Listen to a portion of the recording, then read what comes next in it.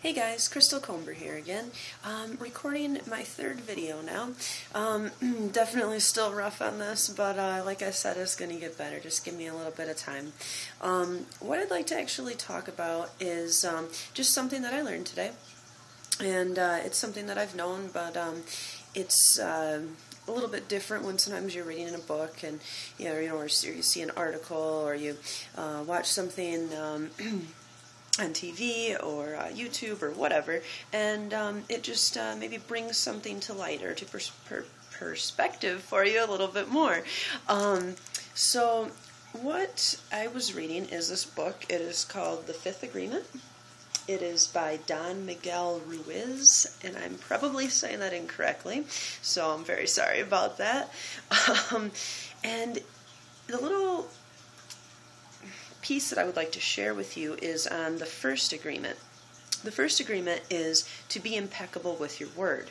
Now I'm just going to read a short little paragraph here, and he states in here, this brings us to the first and most important of the four agreements. Be impeccable with your word. The word is your power of creation, and that power can be used in more than one direction. One direction is impeccability, where the word creates a beautiful story, your personal heaven on earth, and the other direction is misuse of the word, where the word destroys everything around you and creates your personal hell. The reason that I'm even saying this is because of my last video, and that was kind of on, us creating our own happiness, and the power of what we put out there is really what we get back. And this kind of is just a short little paragraph to kind of justify that. It can go either way. And we have the power to really focus on that and decide which way that it goes. And it will help develop us as a person.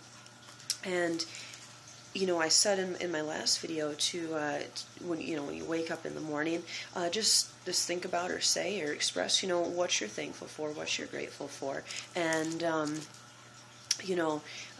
think about that. And when you get down, when you go through struggles, think about what you're grateful for. Think about what you have. Think about the people around you that love you and truly care about you. I mean, that's huge. That's really all we need in life.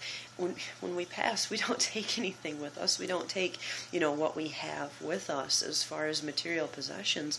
We take who we are, our soul, and we can create that and really put that out there and, have a great life, be happy with everything that we create in our life, and share that with others. I had this lady the other day stopped me in the grocery store, and this does happen kind of often. I don't know if it's just an aura that I have, or what, or if people just want to talk to me for some reason. I have no problem with it. So if you see me in the store, definitely stop me and talk to me. If you have any questions, if you just want to talk. I mean, this lady, though, she came up to me, and I've never seen her before, never seen her around town, anything like that, and she said that she liked the feeling she got when I walked past her, and I kind of chuckled a little bit. I thought that was, it's very nice, and it's encouraging to me because I know that I'm doing something right. But the fact that we didn't even talk, we didn't, I think we just exchanged a smile and a nod, and that was about all. And she turned around and stopped me, and that's just kind of an example of the power of energy, that we put out into the universe. I thought that was pretty cool, and she started talking to me about a lot of things. She was talking to me about challenges and struggles she's going through, her daughter being really sick right now. I believe she had some type of cancer. I can't remember exactly what kind, and she's been dealing with that for the last, couple of years, and it's gotten to the point where she's at a high level. It's spread throughout her body, and it's a very sad story, very moving story. But what this lady said was that she has been focusing on, her self-development and really trying to instill that in her daughter as well, because she actually learned it from her daughter, I guess, because her daughter was so happy and okay and, content with everything that was happening, and she was still being positive. She was still, trying to get through her daily life, even though she's very, very sick.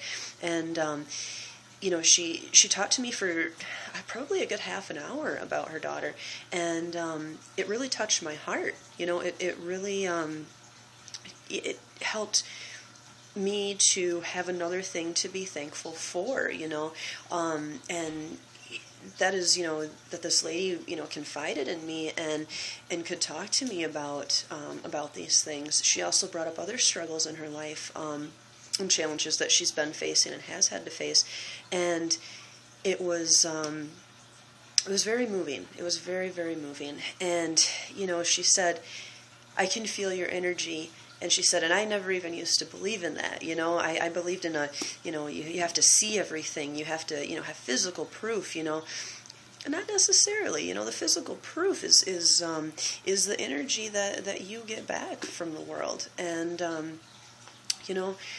back to this, first agreement. Be impeccable with your word, and really put out there, what it is that you want back. Don't put out negativity. Be positive. Even when things are happening, be positive, and just try to think, well, hey, we are here in the here and now, and that's the most important thing, honestly, in my opinion. And there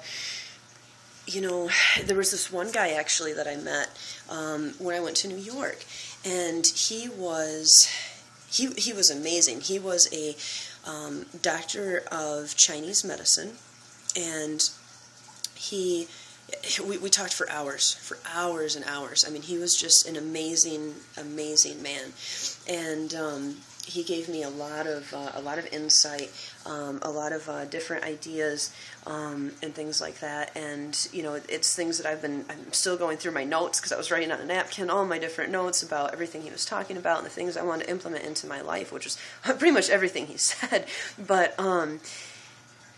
one thing that kind of sticks with me every day, and I say it all the time, and just a little bit actually after our conversation, I think it was the following day, I was in a store and there was a magnet that had this saying on it. So I thought that it was kind of ironic, because I had never heard it before. I know a lot of other people have, and I guess it's a pretty popular saying anyways, but yesterday is history, tomorrow is mystery, today is a gift. As in the present being a gift. And we can't change the past. We have to move forward, and we have to work towards our goals. I mean, tomorrow is a mystery.